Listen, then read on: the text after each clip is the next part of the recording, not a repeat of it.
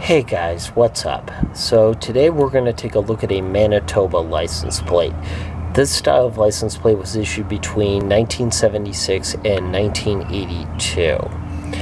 And I really like the color of this plate, kind of the yellowish orange with the maroon lettering on it. Maroon Manitoba, that's probably just a coincidence, but that just makes it even more interesting to me. So you have Friendly 76 Manitoba, and it says Man-O on it. And the reason it does is because it's a sample license plate. So the sample plate was issued in 1979 and it expired February 29th, 1980.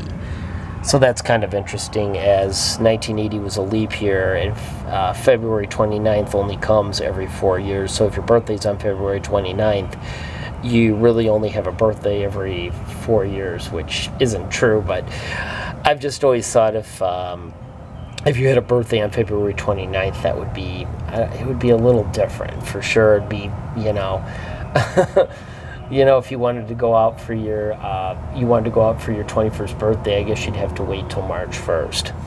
At least here in the United States.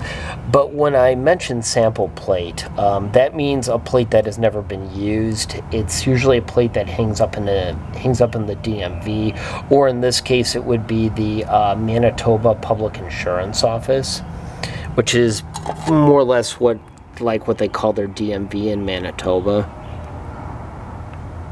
I'll just kind of give you a closer look here.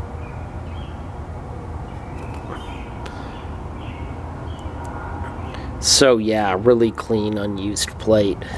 Now, Manitoba requires 2 license plates, one in the front, one in the back, and they do not have emissions testing, but I believe they do vehicle inspections.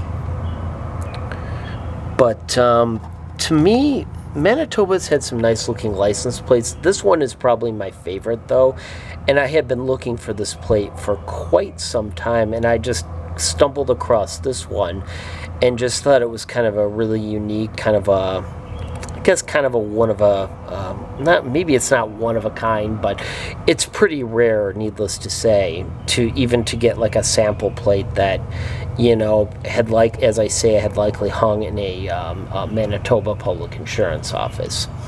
So yeah, really cool looking plate in my opinion. Well guys, I want to thank you so much for watching. Be sure to hit that subscribe button if you haven't done so already. And as always guys, have a great rest of your day.